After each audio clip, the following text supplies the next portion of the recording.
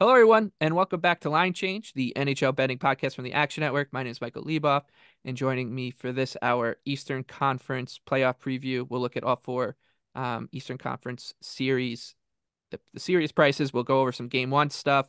We'll talk about our favorite Conn Smythe futures from the East, our Nick Martin and Tim Kalinowski. We are recording this on Wednesday. We wanted to get this out as early as possible, give people an opportunity to listen and help you make some informed decisions on going into the playoffs. And with the playoffs starting on Saturday now, moved up from Monday, and the way that the podcasting industry works and nobody really listens over the weekend, we wanted to try to get this as much shelf life as possible. That's why we're recording here. But we do have odds for each series. We have Conn Smythe odds, and we have a pretty good idea of where the Game 1 market will open if it hasn't already. So I feel like we're in pretty good shape to get this going.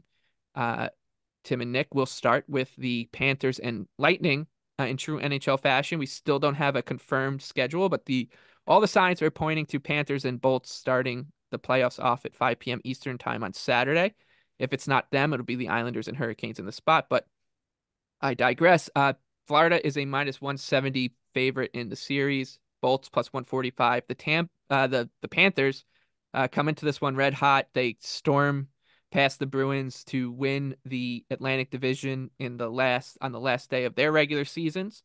They look like they are back into that formidable form that we saw from them over a large part of the season. Deserving favorites here. I do think that this series line kind of it's a little tempting on Tampa, but I think this thing has so much chaos written into it that you might be able to just, if you want to bet Tampa, you can wait a game or two, see how it shakes out.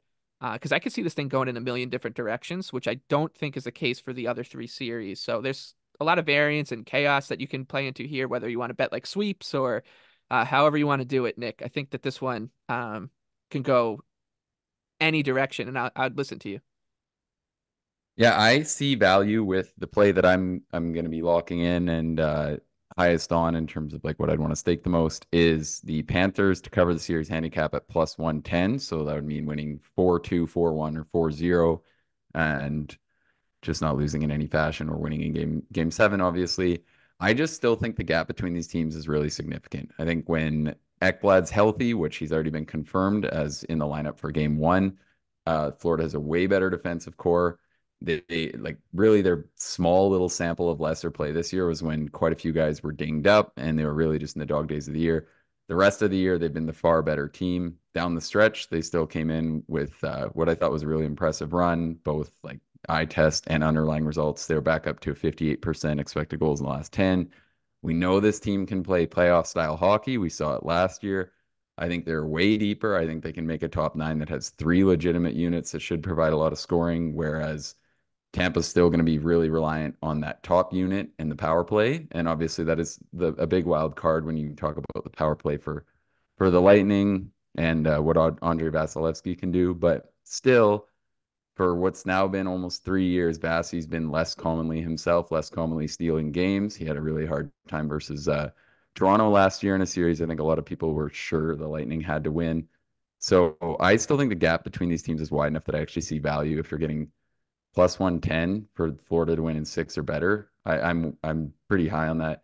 And then the other thing is, for as amazing as Kucherov has been, that top line still can get exposed at even strength, and I still think Barkov can that line is going to lose the head to head or lose most of the head to head minutes versus Barkov's unit with Reinhardt. They're such a good defensive unit, so I really think that at even strength, there's a lot of edges for the Panthers, and if they can avoid just getting crushed in terms of the special teams, I think the series is theirs for the taking. So um, I think we're getting a pretty good number because of what the Bolts have done historically and their little push at the end of the year here. But I still think that right now the Panthers are a far superior team.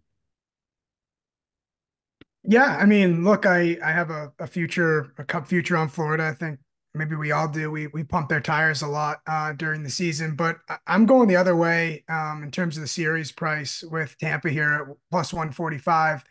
And to me, Nick, it's because I see the avenue with special teams, and I know what I think so often these series come down to who's clicking on the power play. And so I'm just going to take the best power play. And I guess it's a bit of a hedge for my Florida Cup future, but also too, when you think about the style that Florida wants to play, right there, I would honestly feel pretty good about the Lightning in terms of being able to match that kind of just, Friedman always just calls it, they're just a bunch of pricks, right? And I think that Tampa is totally fine matching that intensity. And then even if Florida, they can bait Florida into some extra dumb penalties and be able to capitalize on it. So much of these series come down to, well, we were cold in game 6 and 7 on the power play. And to me, that's just enough. And especially with the future already.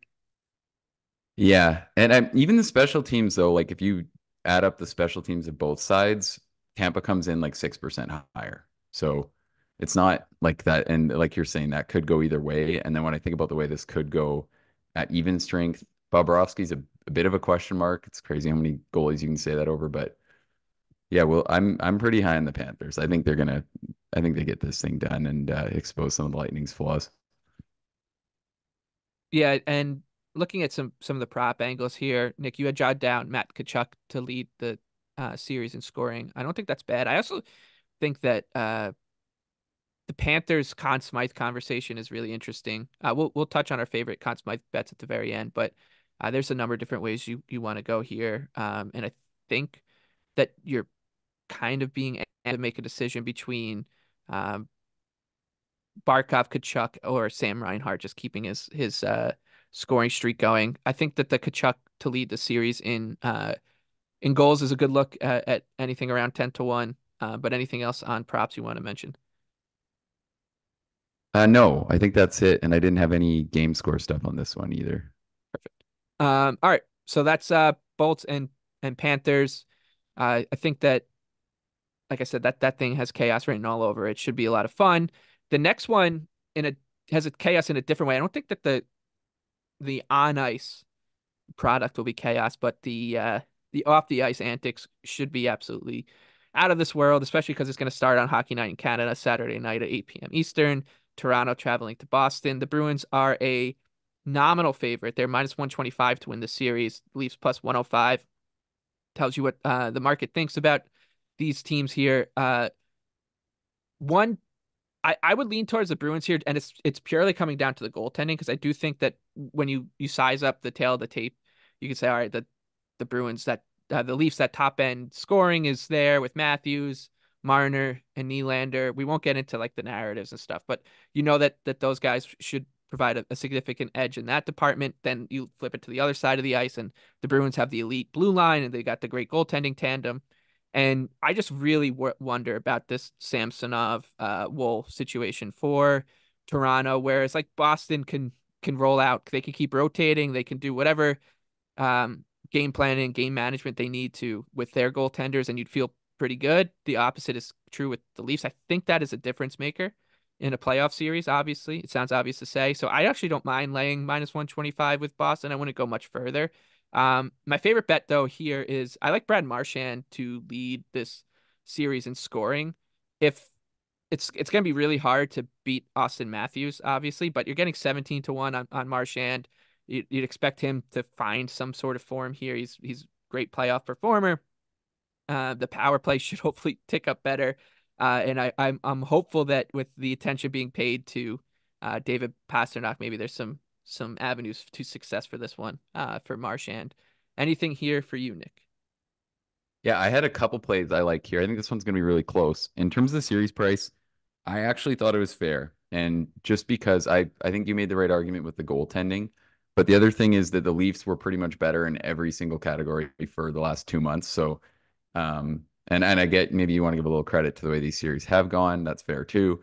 But we're talking about a team that's minus 125 here that I think still has some question marks. I think the Leafs should be able to control more of the play. They have been better for what's been a pretty long period of time. They have a lot more high-end talent pulling in the right direction compared to Boston. The Bruins have a better decor, better goaltending, but I still don't necessarily think it's a great number given that the Leafs should probably own slightly more of the play. But I do think it's going to be a really closely contested series. I think as long as the Leafs get fairly steady goaltending, it should be pretty back and forth. And I don't think they're going to have to ask that much of their netminders. And you can bet the series to be tied 2-2 after 4 at plus 150.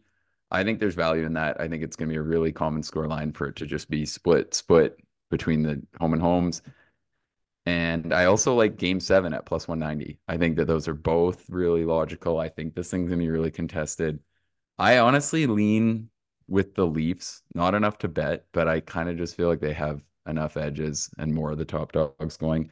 We'll see. And the one thing that I'll throw out there too, I saw a lot of people last year, and and I'm not entirely going to flex because I was also on Toronto to win the cup, which ended up being idiotic. But I did pick them to beat Tampa last year, and people were not stoked on that. And I saw a million people saying it was a lock that the Lightning would win that series just because they hadn't lost to Toronto before. But that's always how these things go until they change. If it was as easy as just following those like can't lose trends, everyone would just be crushing the sports books. And it's the same kind of thing I saw with the Caps and the Pens. So I do think that you probably don't want to just think like they can't do it because they've historically gotten owned by the Bruins. It's not, it doesn't mean this series is over before it starts. So yeah, that's kind of my thoughts there. But I do think it's going to be really closely contested. So I like that 2-2 tie after 4 and the game 7 prop as well. Yeah, and as a Bruins fan, I think that I kind of wanted to lean towards the Leafs just because of, the narrative in Boston is like, we wanted the Leafs so bad, right? Like give us the Leafs, we own them. And I think what people kind of leave out sometimes in that is like a lot of these series has been really close. Everyone talks about the Bergeron one and that comeback. It's like that was game 7 with the Leafs, like, minutes away from winning, right? So I think that kind of gets lost on a lot of people, and that's why I kind of wanted to bet into Toronto here, but I just wish the number was a little bit bigger. I think that it's possible Bruins win game 1, and I could see myself taking the Leafs to win the series after game 1. But I'm gonna bet here. I'm just gonna eat it here. The over under for games in the series 5.5. I'm taking the over. It's minus 188, and I just think that there's no way this thing is less than 5 games. As I mentioned before, we like to have this idea in Boston that they just blow out the Leafs or it's not close. But I think this has, like you said, Nick, I think it says 6-7 written all over it.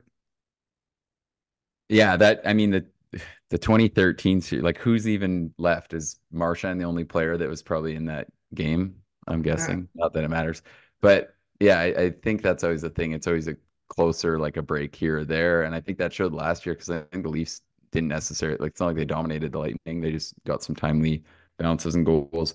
And I should have thrown out there, I'm interested to see, I'm predicting the Leafs will be plus 105 in game 1. And at that point, I'd have a small play. I'll put this out there now. We'll probably talk about it a lot. And we've talked about how it dates back a lot more than last season. But last year in the NHL playoffs, road teams went 42 and 36. So in general, if you're going to have home ice advantage factored in pretty heavily into the odds, which typically they are, I would try to lean towards keeping in mind that it hasn't actually played out where home ice advantage has been much of a factor at all. Like I said, last year they were 42 and 36. I didn't dive into the profitability of that, but I would assume road teams were pretty highly profitable. And I know in round 1 specifically, actually, they did really good last year. So I'm not saying that needs to be replicated, but don't overrate home ice just as a rule because for what's been a pretty large sample of years, it hasn't been something that matters too much. All right, let's move on to the Metro bracket. Then it's the Hurricanes and Islanders up first. Carolina is a chunky favorite here. They're minus 340. The Islanders are sitting at plus 280. I do think that there's a chance that folks are underestimating the Islanders a little bit with the way that they've played down the stretch. That much better defensively under Patrick Waugh. They're playing just like that tighter game, and you've heard me all season if you've been listening talk about the mistakes that just would crush this team at the worst possible time. Those have been cleaned up a bit. Noah Dobson's health is a massive, massive part of this entire equation. He did skate today before the Islanders played the Penguins. It does look like he's on track to play game 1, but we'll see. If Dobson's healthy, I think I'll likely just be betting the Islanders at if you can get plus 180 or better in game 1. I think that this team is heading in the right direction.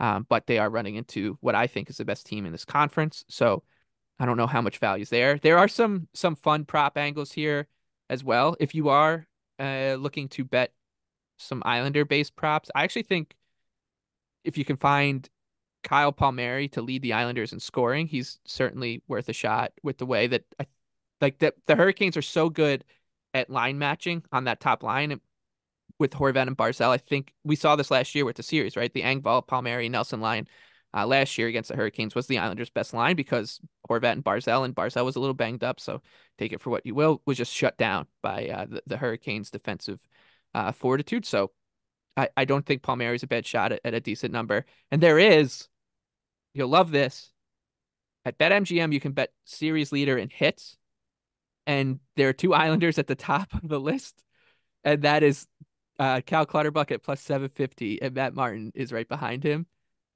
If the Islanders play more than or if they play more than 2 games at UBS Arena, the way that their scorekeeping is, like, I don't know if there's a way that these guys lose this market.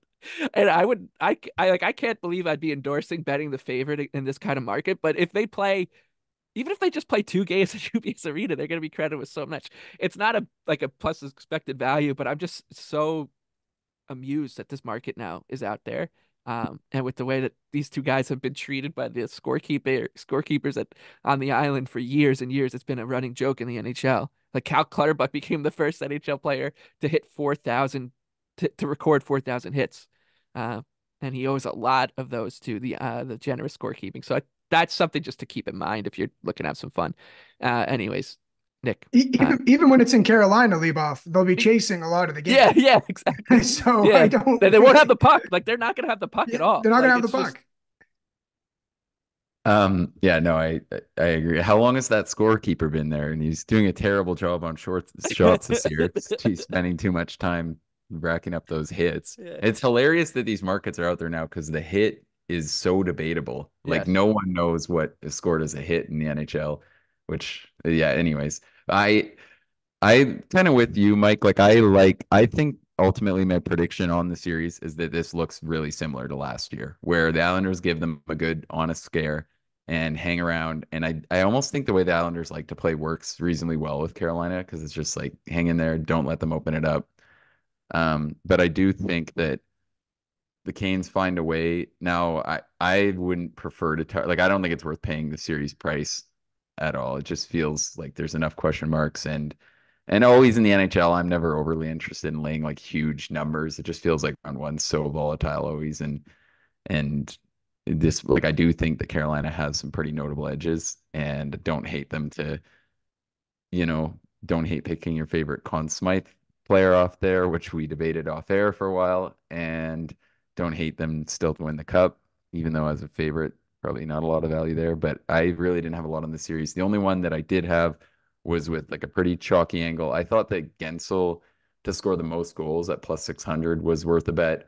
That line has just been so good. I think the power play could be an area where they need to find some success, and they've looked a lot better there since Gensel's came onto the roster. So I want to target that line, and we know Gensel can find ways to score in the playoffs. He's so good at finding little pockets of space and playing in these tighter games. So I think Gensel's a solid bet. I think that's in with a bit of a better chance than 6-1 suggests. So that's, I think, my lone play from this series. Tell me if this makes sense. I see myself betting the Islanders more like game by game than I think do it does. series. No, I think it does. Yeah, I agree. And I certainly, like Leboff, we've talked a lot this year about, especially under Lambert, that it was not the Islanders of old. They were, like a dead over team for a while. And so I guess I would defer to you. This is more classic Islanders? Because I feel like a lot of people will look at this and be like, is this the same thing over and over? Like, we doing the same dance again? This is a joke or a tongue-in-cheek comment for like a very specific audience, but when the Islanders were playing the Rangers on Saturday at the Garden, I texted somebody that they looked like the 2021 Islanders again, which was the team that went to the conference final, and I had 2 separate people then text me that same exact sentiment. And I do think that like there's a really reasonable argument here to suggest that the Islanders have more talent on paper this year, and they've had improvements from players who've taken a step forward this year to make their roster better than what the Canes faced last year, which once again, Matt Barzal was really, he hadn't played the last 2 months of the season going into that series and then was still banged up. But the other side of the coin is that the Canes are also better. So it's very interesting in that regard. Like the Islanders had, it looked like the Islanders had caught up on last year's Canes, but then the Canes had obviously gotten better. They Svechnikov's back and Gensel's in the fold now and all that. And then also the goaltending edge for the Islanders is still there. Like Freddie's been great, and Kochetkov has been good when called upon as well. So it's maybe not as pronounced as we thought it was going to be last year. Like last season, a lot of people were stumping for betting on the Islanders, and they're like Sorokin can play up to whatever the Ranta and Anderson, etc. But this year, I think the Islanders' goaltending is still really good, but the Canes has caught up a little bit. So, as Nick said, and you said, Tim, like I think that the way to go into this is kind of expect the Canes to win a series that jolts them a bit. And I think if you bet into that, that probably means you're betting Islanders game by game and losing, 4-2 or 4-3. In the end, we'll see. Yeah, one more thing. I'm interested in overs in this series as well. Game by game, I expect 5.5s, and like I just feel like there's I it's think we're that gonna same get a kind of. five. I think we're Yeah, gonna I Yeah, get mean, we'll see five. fives. I I think we're gonna think get if it five goes in the away series. last Yeah. year, it did. Yeah. so yeah. What my point is, I just feel like a lot of the narrative is the same thing. This is 1-0 series, game by game written all over it. But I like Carolina's improvements, especially with Gensel, and then I like the Islanders. If we look improvements of like what they've gotten from Dobson, what Horvat and Barzal is able to give them while plays them more minutes. I just feel like the market could get so low on some of these that my natural instinct is to maybe grab some overs here, especially with the goaltending. You call them goaltending concerns in Carolina. It's more just like, again, add them to the list of instability, shall we say. Yeah, and I do think with stuff like that, there is a lot of time to see before you have to like lock yourself into an opinion or like bets, because I think you look at something like that Caps Flyers game last night, and it's a little different because what the Caps are, but you could see 6 minutes into the game, like, okay, if there's more than 4 goals here, it's gonna be pretty shocking. So it'll be interesting to see, I think, if game one looks like that. I can see where you're coming from because down the stretch, Carolina was trending towards being way more of a high event team. They're actually giving up a little more than usual too. But who knows how that changes once the puck drops on game one. And then, yeah, the other, like, I think the interesting thing with Carolina is to see how Anderson goes because he was so good this year. Yeah, he was Like, he ridiculous. finished with a plus 12.2 goals saved above expected, which per game, I would assume puts it in like the league's top 20. So he really was good, but it just feels like one of these things that you don't know if you can count on him to be that good or not. And we'd be remiss to not say that the Hurricanes power play has been awesome this year, and the Islanders are the 32nd ranked penalty kill too. But the upside there is that they don't really take many penalties. So, anyways, that's Islanders and Canes. I think a series that looks a little bit closer than the odds suggest, but not anything too exciting to bet on on the series line. The widest odds in the Eastern Conference belong to the Rangers at minus 450 against Nick's Caps. Congratulations to Nick and congratulations to the Capitals fans. They are plus 340. Congratulations to me because I kept saying that this team was going to find its way in. They just played a style that meant that they were never going to fall out of the race, and I give them so much credit for it. It was so much fun to watch that game last night, and I would never text this to you because that's just horrible, juju or karma. But I was like, there's no way that the Flyers are getting to 2 here. The Capitals were unbelievable last night, watching Dylan Strome jump in front of pucks, Dylan McIlrath, Ovi. It was so much fun. That is my kind of hockey right there. It was beautiful. And I also think like You Tim, guys suck. Tim, you're I think you're they're so lovable, Tim. I they think are. you're This is a great crazy. group. They're There's no. I don't understand how any neutral fan can't be just absolutely charging and for all this those team. wild card teams suck. Like, yeah, Yeah, like The Penguins would have been better, but Detroit, like down the stretch, and I know Tim, this is why you think it would have been more fun to have the Wings, but the Wings couldn't defend, yeah. and the Caps couldn't score, and they both, at the end of And in the day, this specific leaked it matchup, out. knowing But that they were going to play the Rangers, like who would you rather play the Rangers? I would much rather take the team that's going to just sit in the middle of the slot and lay down than the team that's going to say, all right, we'll play the Rangers in a back and forth power play fest. Like, come on.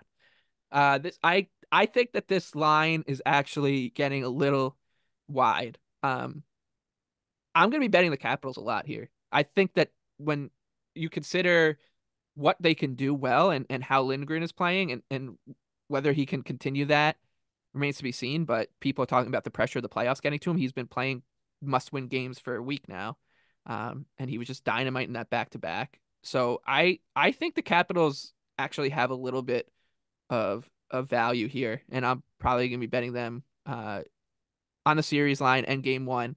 I think that this Rangers team, if you can keep them, frustrate them at 5-on-5, like you have a shot. And if you stay out of the box, and we'll see. I think that this is I think there's many more wrinkles to this series than people are gonna talk about here. I think so many people are just gonna give the Caps credit for getting in and then leave it at that. Where I actually think this goes way deeper, Nick. I think we could see something here. I sure hope you're right. And it's crazy for all the Caps years where they came into the playoffs and I felt like I was, I just knew I was going to be depressed if they lost. This year is like if they win a game, if they make it a series, if they do anything, it's going to be awesome. I honestly, I think I didn't have much betting value. At this point, I'm invested enough that I'm not like overly thrilled to give out betting takes on the games. I think prop wise, it's always fun to follow your team and figure out what you like, but it gets harder to give like opinions where Yeah. you're not kind of tapped into it a little bit as you actually care. I know all year, and I don't even think I did overly good on Caps games, but for so long it was so hard to like even be invested enough to, have bias. But um, I think the one factor that is going to be a little underrated, and you guys know I was picking on this last night, but I do think he's just having a really hard time, and more so just about the guys that are going to get in. But I think it sounds like Rasmus Sandin's going to get in. I think they'll need him, I don't know what the word is on Nick Jensen. That could be a thing where maybe he's not even close to playing. There was a video of him swinging a golf club the night he got injured, so no one really knows what's up with him. But I think they do need those guys probably to have much chance at all, like even at just hanging around at 5-on-5 and not just getting completely crushed. And the other thing is, I think the Rangers, I think, are a touch better than you guys do. Or I guess I shouldn't speak for Tim. I know that they're not great at 5-on-5, but I still feel like this year in some of the big moments, they've played pretty reasonable defensive games. I like their decor, and they're so good at creating these chances that lead to actual goals. And it'll be interesting to see how those hold up in the playoffs. But I think that's one thing, and Yeah. that's an edge in this series. I think too, when we're talking about you got to find a way to get goals past Lindgren, is getting some good east to west movement. So I I don't know. so It's going to be an uphill challenge for sure. The Rangers give the Caps more of a path to hanging around at even strength than probably any other team, but the Caps are also just so bad at creating offense that like, you give up a power play goal or two, and they're still like, I don't think they're going to expose the Rangers yeah. defensive I, play very much. So we'll see. I want to think it can be interesting, but part of me also thinks if you can like control the result at all here, if you're the Rangers, you should find a way, but we'll see. Before you go, Tim, there's a couple things I always like to mention about um just the difference between handicapping Stanley Cup playoffs and regular season. Like the Rangers are going to be playing the Washington Capitals over and over and over again, and I think that as obvious that sounds, it gets overrated. It gets overlooked when people are handicapping the playoffs. And what I mean by that is like the Capitals play a very specific trudgy game because it's the only way that they can play. They're going to try to limit space. They're not going to care if the Rangers have the puck, and that's not great news for the Rangers because they want the puck moving around. They want to be able to capitalize on mistakes that you make in transition or breaking out and beat you on the rush and make those cross ice passes when they are charging up the ice after you turn a puck over. And I just don't think the Capitals are going to have the puck enough going the other way to allow the Rangers to do that. And I think that's such a clinical part of their game. So I think there are some stylistic things here that give the Rangers just more. I don't think that the Capitals are going to win. I just think it's going to be much more of a headache than the odds imply, Tim. Well, I don't know why I joined this podcast. You guys, God, this damn Capitals team. I mean, they I don't know how drive you me can't love nuts. them. I don't know how you cannot love this team. because I They're an want I armadillo. They just roll up and let things because deflect off their skull or whatever they have. Because you know what's missing from the New Jersey game that you guys are all missing about this defensive masterclass from Washington, and Philly had no room and all this, is that this is why you pay for goal scorers. Philly could have used Artemi Panarin, David Pastrnak. They needed They a did it to Pasternak the night Or Morgan before. Frost. They could Oh, have the used Morgan Bruins Frost, didn't. Tim. The Bruins didn't show up. The Bruins rolled over because they wanted the Leafs, and they might pay for it. But they're it's hard to it's going to be hard for if it goes 7 games, whatever, multiple games, to keep guys like Panarin off the score sheet. And that to me is what makes the Capitals thing so tough. And yeah, as a state championship winning coach who knows how to put the clamps down, I do appreciate it, but I just don't like watching it. It's like we all want what we don't have. Like the teams like Detroit that just had no regard for a defense playing Montreal the last 2 games. That was like the sexy girl you can't have. That to me was the entertainment. And really, what I'm saying is, I think that style that Washington plays, it's so difficult to. It's the margin is so thin, right? And you're just they can play totally flawless, and then you get an easy one from Panarin, an easy one from Kreider in front, and that is it's just debilitating. It's really hard to do. And why I'm looking at BetMGM right now, and I'm going to take the Rangers -1.5, -160 on the series spread. I think, Nick, it was an incredible accomplishment by your group. I don't know how they have the gas to go multiple games with the Rangers. Yeah, no, I'm not going to argue that at all. I honestly think I almost feel like if you like it, the -2.5 was +115 was the best number out there, right? I see 145 right now. Okay, well, I wouldn't. Yeah, if you if you have -160 for 1.5, I would definitely play that over 2.5 -140. Yeah. Because who knows? I want to think the Caps are live, but I'm with you, and it is going to be so much zone time to try to prevent allowing some sort of a play that just eventually results in a goal. Though it does suck to be the team that has absolutely, like, you have to win, though. I think in the playoffs, that's the one thing that I hope gets working the Caps' favor. Yeah. If they do win, it'll probably look like something when they lost in 2009 to Montreal. Halak, yeah. Yeah, but This I mean, is the other thing to say is like that upset happening was probably like as unlikely as the odds suggested, if you know what I mean. So, yeah. If No, if the who knows? game goes past 2 goals total scored in the game, like they're screwed. Like yeah, it'll be an absolute monstrous task, but I think that this is a little trickier than you'd think. Um, so yeah, hats off to the Caps, man. It's it's gonna be hilarious to watch this team go against the Rangers. They couldn't be more different, and I just makes me so happy to see a team like this get into the playoffs.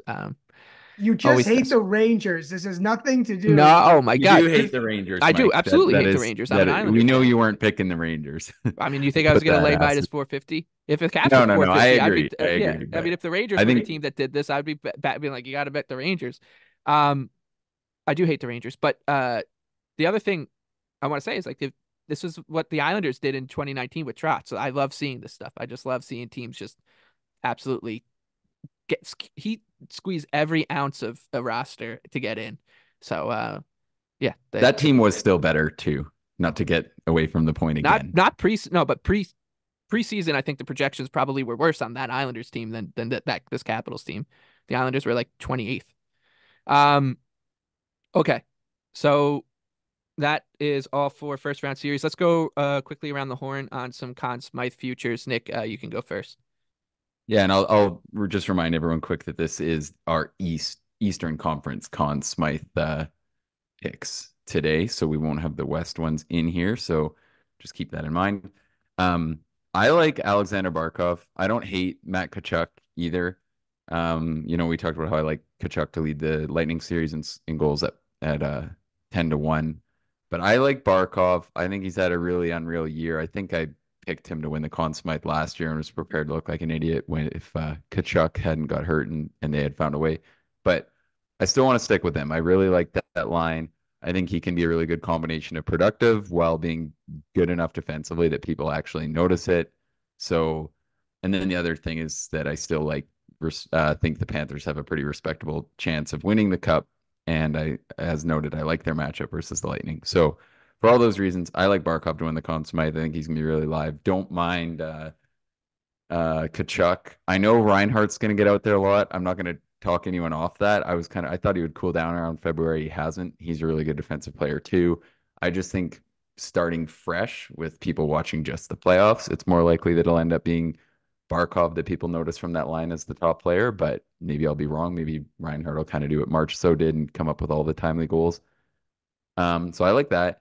And then the other one that I like, especially as someone who I feel like I could see the miracle run happening, or I shouldn't say miracle, but this team just actually being good, is Adam Fox 95-1 on FanDuel.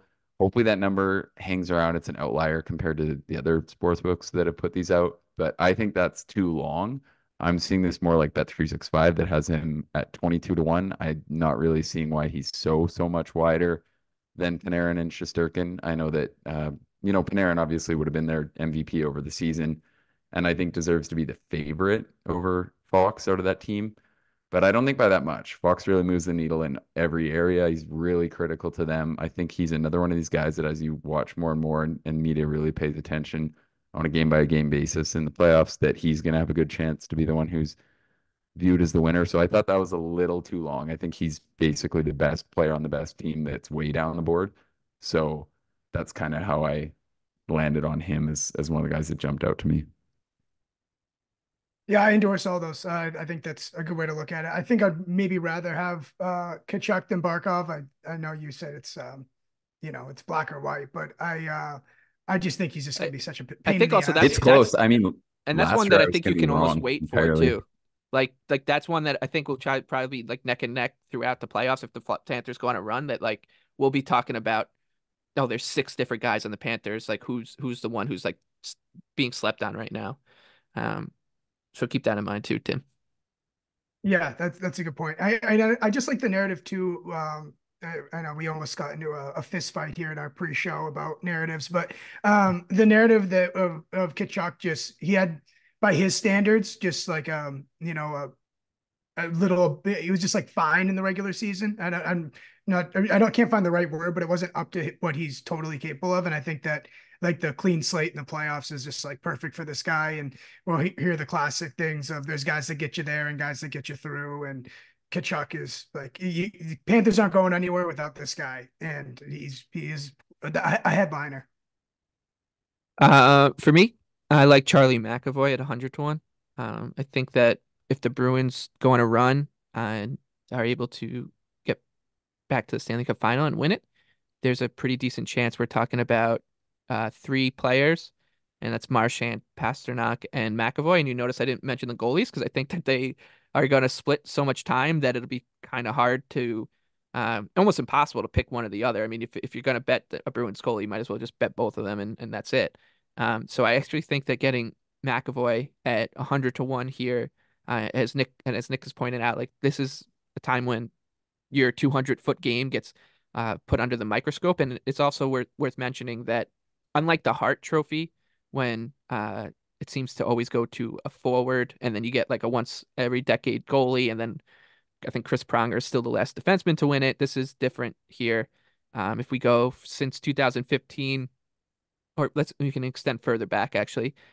2011, Tim Thomas goalie, Jonathan Quick the next year goalie. Then it was Patrick Kane and Justin Williams, both forwards. Then a defenseman, Duncan Keith, back-to-back years for Crosby. So another forward, Ovechkin forward, O'Reilly forward, Hedman defenseman, Vasilevsky goalie, Makar defenseman, then Marchessault last year forward. So it isn't just an award that goes to forwards at all. And then the last one I would say is like if you're going to bet the Maple Leafs to win the Stanley Cup, I think Austin Matthews at 22-1 is fine too. So those would be my for the Eastern Conference. It is weird how this is setting up. I'm gonna have like a laundry list of Conn Smythe futures on the West and very few on the East. I think that this is actually pretty peculiar how this is setting up. Because you look at the board, I'm like, okay, I can see a path here. I can see a path here for these guys in the West. Oh, and I should mention that Barkov at 30-1 is one that I would definitely be circling. So that's it for the Eastern Conference preview for round No, I one. got to give mine. I got to give Oh, you mine. didn't even Don't give cut yours? Tim out. I thought you gave. My No, bad. Wow. no. All I right, was let me start that speaking over. on Nick. All right, let me start that over. All right, 5, 4, 3. Okay, Tim. We'll whip it around to you now. Yes, you almost skipped me. Yeah, so yeah, can't forget about me. I have two real long ones, and again, we might start a wrestling match here over these. My first one, Brett Burns, 180 to 1. I don't even know if I should lay it out because again, Nick might reach through the computer screen here and slap me, but I think the avenue, look, it's 180 to 1. The avenue for Brett Burns is Carolina wins the cup, and you're hoping that Brett Burns is leading this team in points, or as leads defenseman in points at the very least, and then he's logging big time minutes, and also too he's well noted as one of the longest tenured guys in the NHL in games played without a Stanley Cup. He's a recognizable face. We know media votes on this type of stuff, and again, Nick, I'll let you say your piece, but that's my little piece on Brett Burns. And then also Brandon Montour, 140 to 1. No shock here that I'm going with Carolina and Florida players who I think who we believe are the two favorites in the East. And Montour, just such a horse for Florida. If it's not going to be one of their forwards, I think it could be Montour. And I mean, it well noted last year's Stanley Cup, how much people were just salivating over Brandon Montour's play. And he's going to have plenty of opportunities to get his points as well. Well, I actually thought you had said that the Burns was 80 to 1, so I'm more on board than I thought. But my overlying point about what we had So Really? we had this entire thing. yeah, at some point that never got restated in the whole bickering. But the Oh, overlying point of what I was saying to Tim is just, I think like some of the Conn Smythe odds, and this applies to like ours too, is just I think sometimes they look a little more appealing than they are because you're basically multiplying the chances of, that team winning the cup and then dividing up the percent of the time that it'll be whatever like X player that you think on the team. So like you might only think, like something like a Montour number might sound great, and not to pick on you or Tim. I love Montour. He was unreal last playoffs. I think he's like the funnest guy ever to watch. So, but anyways, just like Montour as an example, if you think the Lightning are going to win 7, like whatever, one Florida, out of Florida. 7 times, or Florida, and then you're going to say Montour will be the Conn Smythe 12% of the time, then you can see how the odds get a lot longer really quick. But I still think there's a lot of fun sprinkles. And I know, Mike, I think that's kind of what you're saying too with like the East thing. I'm with you. There's less, like I think all these teams are good enough that there's less picks than usual, just because I feel like a lot of them have like so many stars where I'm like, Right. could be that guy, could be that guy. So it feels, compared to some years where we're like, okay, it's going to be this guy. Mhm. And even last year, I remember I wrote an article on McDavid to be the Conn Smythe, and Yeah, that how and then that was just a Draisaitl. smarter Yeah. bet than the oil, and it was just going to be wrong. If they Yep. had won, it would have just been a Yep. worthless ticket. So Yep. I'm keeping that note in my head. Yeah. Yeah. So yeah, I'm happy that Brent Burns situation got resolved. I think that's a good shot at 180 to 1 as well. So Brent Burns, Sasha Barkov, Charlie McAvoy, Adam Fox, Brandon Montour. These are the guys we're looking for in the East. Like I said, I think that the Western Conference Conn Smythe board is could take a long time to get through. Um, it's a lot more compelling there. So that will be the end of our Eastern Conference preview. We'll have the West done before the end of this week, hopefully, and certainly in more than enough time before they get started on Monday. And then we'll be recording basically every other day to make sure that we cover all our playoff games coming our way in the next fortnight. You can also find us on Saturday on YouTube for our Bet365 Power Plays video, in which we'll give out our favorite bets for over the weekend, the 4 games over the weekend. So be sure to check that out. Look in the Action app as these markets start to get more settled for game 1, etc. And of course, read Action Network to see Nick's stuff and Tim's stuff and my stuff all over the place. We thank you for listening for the entire season, and hopefully we could set you guys up for a pretty successful playoff run here.